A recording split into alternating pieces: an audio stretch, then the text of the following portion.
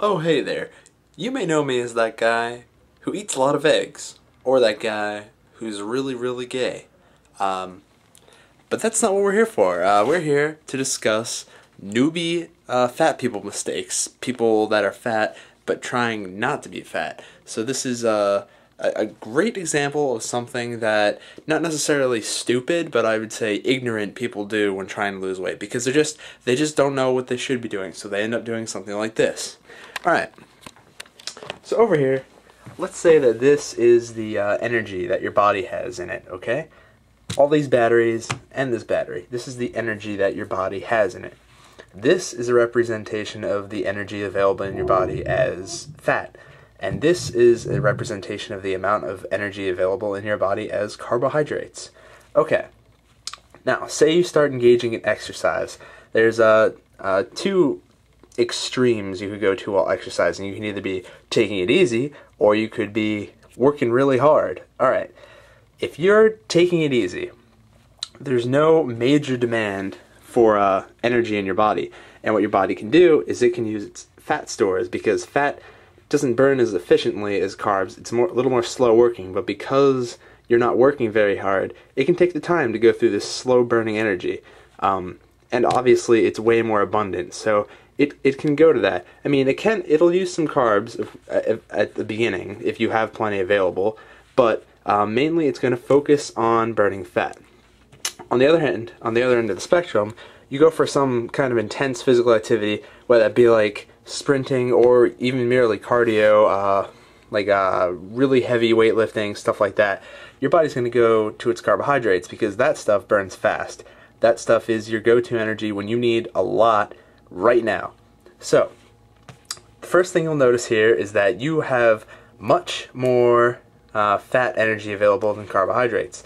So what happens if you engage in low-level activity? Well, you have a shit ton of fat. So, well, I mean, this is different for every person, but usually you're going to have way fucking more fat available to burn for exercise than your carbohydrates. So, let's say you're doing low-level activity. You got plenty of energy. You can do low-level activity for really long periods of time. So, say like you want to go on like a fucking walk. You could walk for like 10 hours if you wanted to, and you'd be okay. Like, I don't know, if you're really out of shape, maybe 10 hours is a lot of the question, but let's say 4 hours.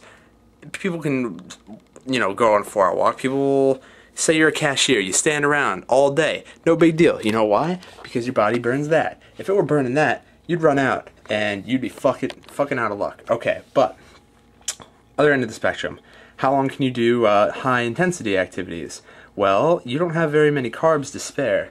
At first, your body's going to be like, shit, I need to burn carbs, I need to burn carbs. So you're going to be burning through those carbs, right? And you're going to be doing great. But then, as the activity prolongs, your body's going to start to slowly run out of carbohydrates. Not slowly, I should say quickly. And what it's going to do is realize, oh shit, this activity is lasting a little longer than I thought. Maybe I should hang on to these carbs because they're important. Carbs are important, your body knows that. So it wants to spare as many as it can. So if the activity lasts for a while, so let's say you're doing some cardio, right? You hit like the 20 or 30 minute mark into your run, your body's like, alright, we gotta save this, so we switch to that. And a lot of people refer to that switch. It's not always instant, it's usually more of a gradual thing, but like hitting the wall, because your energy source goes from the quick burning cardio or carbohydrate thing to the slow burning fats. And because they're slow burning, you don't have as much energy and you're gonna feel crappier while doing the activity. But here's the thing. Okay, here's where people make mistakes when they're trying to burn fat, lose weight. All right, you could easily lose weight doing cardio because it can burn fat, and it does burn more calories than simpler exercises like walking or whatever. But here's the thing: you burn through this, your body wants to replenish it right away because you can only store so much, and it's important to make sure that you have this. So your body wants this fucking there. So if you burn through your carbohydrates, your body's going to be like, oh my god, I'm hungry, feed me. And you're going to be hungry like crazy, right? Until you start to replenish that. No big deal. Like, as long as you remember to eat in moderation, you'll be fine. You'll be absolutely fine. And you'll be good at losing weight. Problem is, okay, a lot of people, they'll do their cardio or whatever, but they don't do it for long enough. Like, say they'll hit the cardio machine at the gym for like 20-30 minutes, okay? All that's doing is it's burning through this bad boy right here. You're gonna touch on this, of course. It's never like 100% one way or the other. You're gonna take some of this, but your body's mainly gonna be focusing on this. So then what happens when you're done at the gym is your body's like, damn, I'm hungry, and you barely touch this, and your body's trying to replace this. That's its main priority. So you come home, or you go to McDonald's, or, well, that's a bad example, I guess. Okay, some people will go to McDonald's after the exercise, but anyway, thing is, you're feeling hungry, really hungry, because your body's like in a hunger mode, and it wants to replenish that. So you might even end up eating a little more than you need to replenish that, and that is just bad news. But let's say you were at the gym and you stuck it out, okay? You ran for like 40-50 minutes, maybe even an hour, okay, or whatever. You did some kind of cardio. You went swimming for an hour, great. You burned through this, and you burned some fat. So let's just say you took out the fat and you took out your carbs. Your body still has to replace that, and it's going to have a little bit of a drive to replace this, but not so much. But you're still going to be really hungry. Got to get that. Anyway, I think that basically sums that up. Now let's go to the other way. Slow burning, right? So first of all, you barely touch this, right? So that's great, because then you're just mostly burning this, and it's not priority for your body to replenish this. It knows that fat's important, but it knows you have a lot. Now, for skinnier people, it's harder to lose fat. So let's say you're not really that fat, and you're just like, a slim person. You're like, damn son, I want to get them abs, right? And you want to lose those last few pounds. It's harder because your body, it wants to replenish this. Like, if you only have that much there, and you go to the gym and work out, and you're burning that, your body is going to have a higher priority to replace it than if you had this much to spare and then you drop that much. It's not as big of a deal. Hope you understand what I'm saying. Anyway, the other thing is cardio. Cardio is more of an in-the-moment thing. You're burning the calories in the moment. After the exercise is over, there's a little bit of muscle recovery, but it's not a huge deal. And this is why this is important. Let's say you look at weightlifting as your option is exercise. Now, when you're lifting the weights, depending on the difficulty, you may be using more carbs than fat during the exercise. Like if you're lifting some really heavy shit. And that's, according to the first thing I talked about, that's not necessarily a good thing. But, there's a big but here.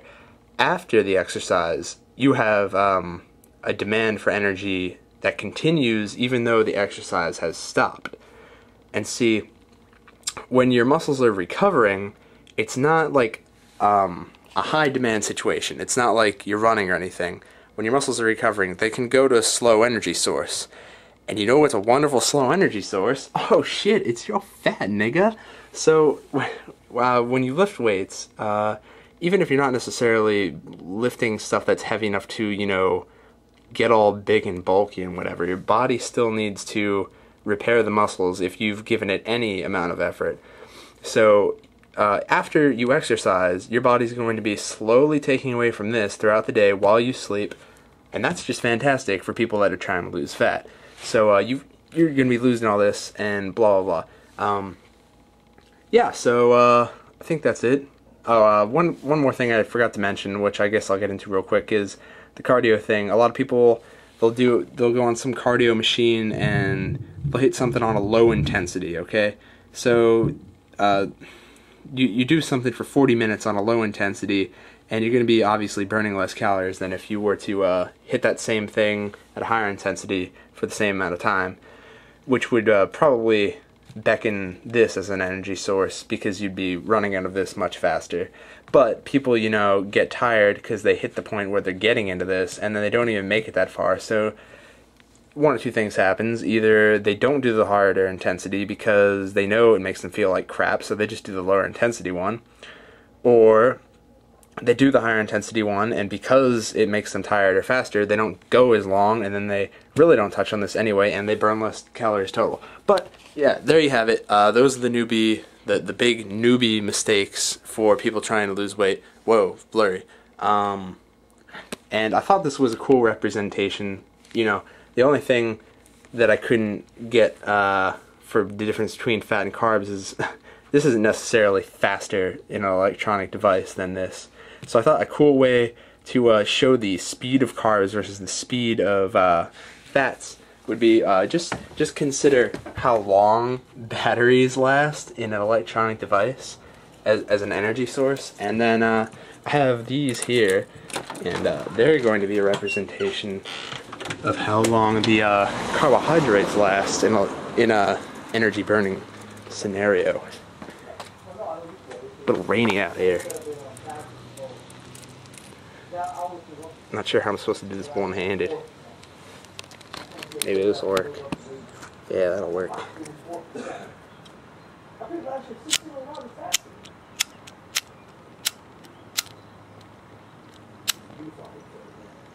Come on.